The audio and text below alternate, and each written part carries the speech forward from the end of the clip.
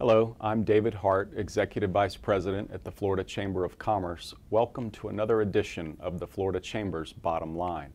Our special guest today is Representative Matt Caldwell. Representative Caldwell, welcome to the show. Thank you, David. Appreciate being here.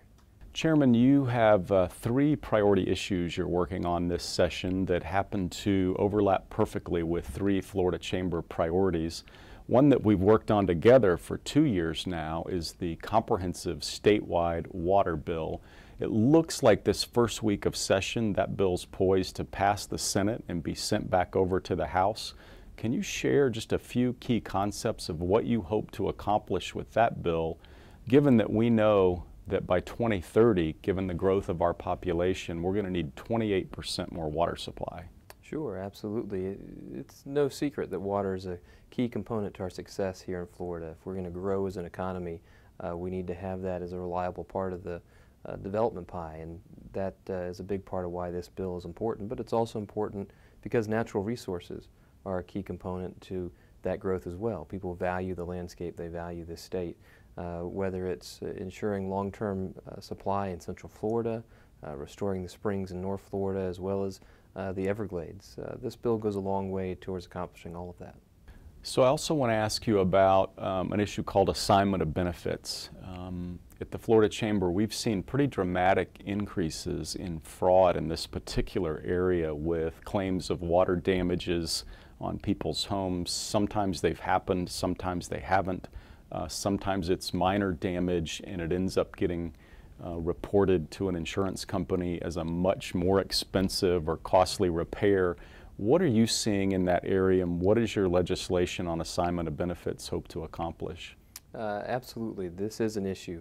Fraud has clearly grown. People are abusing a system over the last few years that has ballooned payments for damages that, as you said, might be very minor, but then are made to appear much, much larger.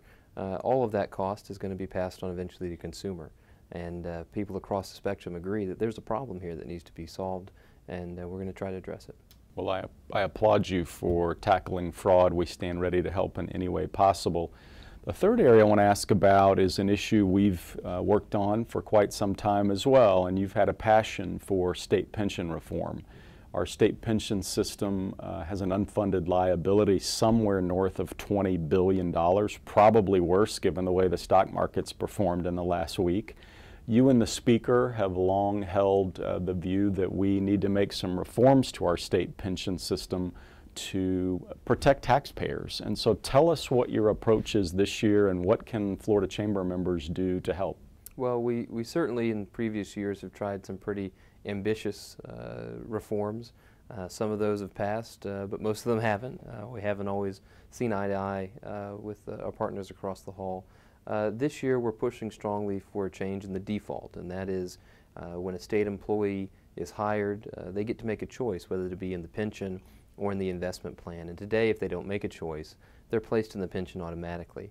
Now, since most state employees don't work the minimum 7 years to vest, they actually never receive a retirement of any kind from the state.